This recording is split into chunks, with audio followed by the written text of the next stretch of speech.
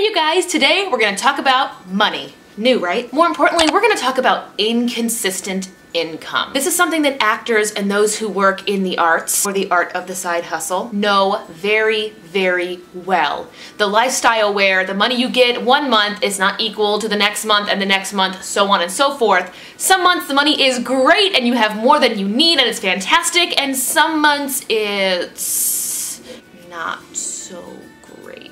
When I thought of making this video, I actually reached out to one of my good friends here on YouTube, YouTuber and fellow actress, Mary Ann, over at the channel Shopping Crafty. I will have her video linked down below as we are doing this as a collaboration. I wrote to her and I said, girl, I'm doing a video. It's gonna be about inconsistent income and I know that you're an actress as well. Let's talk it out. And she said, yep, let's do it. So I'll have her linked below and then she will be at my end screen. But without any further ado, here are my top tips on how to budget inconsistent income. Number one is to know your number.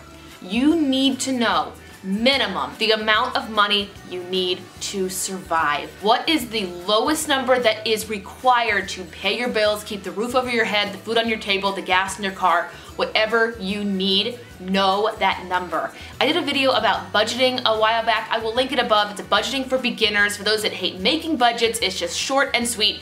Get your money down on paper, know what you need, because if you don't know your number, how do you know if you've made more than enough or not enough on a monthly basis? And it will help you in all the other steps I'm about to discuss. So, know your number. If you need any help, there are templates all over the internet. I've personally made one that I've given out to several people upon request. It just has, you know, a little sheet you fill out that covers all of your expenses, whether they stay consistent every month or they change. It helps you just get your number. Number two can help you whether or not you have an inconsistent income, and it is to have 3 to 6 months of a financial backup. Have 3 to 6 months worth of money once you have your number. Hypothetically, let's pretend like your number is $1,000. Let's just pretend that's your number, whether that's too much or too little for you personally. Let's go with it, $1,000, which means in your emergency fund, your savings account, wherever you can access it, you need to have $3,000 to $6,000. This will help you in the months that you don't get work, or if some unexpected expense comes up. For actresses or actors, there are a lot of times where they'll say, hey, we're gonna bring you in for this audition, we're gonna need your headshot, you're gonna need to wear this kind of dress, these kind of shoes, this kind of hair, and unless you have an entire salon or shopping mall at your exposure for free, you're gonna have some unexpected expenses. So always have 3 to 6 months of money set aside in an emergency fund in case you're not gonna get paid for a month or in case unexpected expenses come. Number 3, have 2 to 3 optional side hustles. Tutoring, childcare, selling items, Ubering, anything. For me, I will schedule extra music students here in my studio for voice and piano. I'll work with clients who want to grow their YouTube or social media platform, or I will help friends sell things and then take that 10 to 20% cut from their profits. Whatever I need to do to make a little extra money. For example, a lot of actors know that they're gonna get a lot of work during the Christmas season. They just know, you know, it's the holidays, they're gonna get work, but then once January hits, unless they've got a contract lined up, January and the first few months of the year are usually small. So that is when actors will go and they'll look for side hustles and just gigs they can do to get them through the slow season. So whether or not you are an actor or someone in the arts, if you're just somebody trying to keep their income more consistent when it has not been so, have a backup plan. I would say have 2 to 3 backup side hustles that you know you can do. Number 4 is prepare for the drought. We've already talked about how you should have 3 to 6 months set aside in case you don't make money,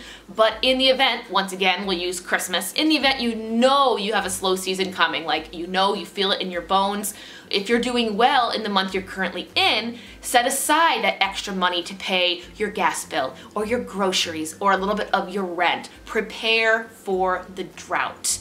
So again, if you are an actor and it's Christmas time and you make an extra $500 over your number, hold on to that $500. Figure out your side hustles and then assign that $500 a job. Maybe $100 will go to your grocery bill, $100 will go and fill up your gas tank, and then so on and so forth. Just prepare for the drought. Number 5 is to know your freebies. Know what you can get for free. For me, I know that I never have to pay for toothpaste or shampoo because I can always coupon it and combine it with sales and get it completely free. I actually did a video where I shared with you guys my stockpile and how I got majority of all those items for free. I will link it above in the cards. It is an old video. Do not judge my old skills of filming. Well, maybe they haven't gotten any better. I don't know. And then another example of something I can get for free is I can cancel my gym membership and then I can always go work out outside, or I can do the many workouts that are available to us free on YouTube. There are always freebies, but just know the things that you can get for free anytime you want and then utilize that. Anyway, those are my top tips on how to budget inconsistent income. If you have anything that you'd like to add that's worked well for you, please include it down below in the comment section. If you like budgeting videos, give this one a thumbs up, and if you're new here, click that little red subscription button down below. It'll update you each and every time I upload a new video. This, once again, is a collaboration with a wonderful YouTuber. Her name is Marianne. Her channel is called Shopping Crafty. Her video will be linked down below, or just hold tight. It will be linked in the end, at the end screen. Thank you guys so much for watching. Have a fabulous day, and I'll see you in the next video.